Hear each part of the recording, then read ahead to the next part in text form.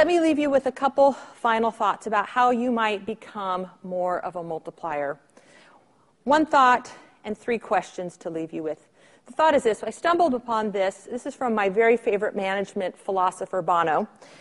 And he was describing the essence of George Clooney and what made George Clooney so brilliant. He said, "It's been said that after meeting with the great British Prime Minister, William Ewart Gladstone, you left feeling he was the smartest person in the world.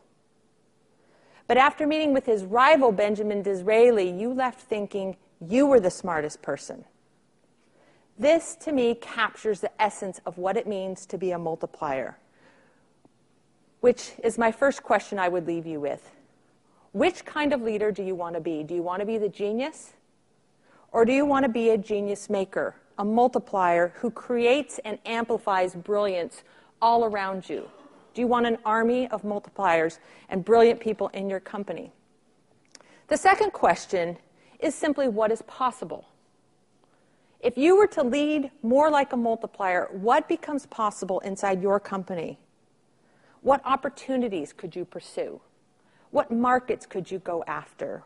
What problems that have seemed intractable suddenly become possible if you can tap into all of the intelligence and brain power inside your company that sits right in front of you? What becomes possible for you and for them?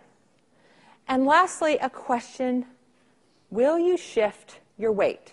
Sometimes things that seem scary, like letting go of being the genius, the know-it-all, the answer guy. Sometimes all you need to do is shift your weight. So my final question today is there something that you heard today that would cause you to lead more like a multiplier? And what would you need to do to simply shift your weight?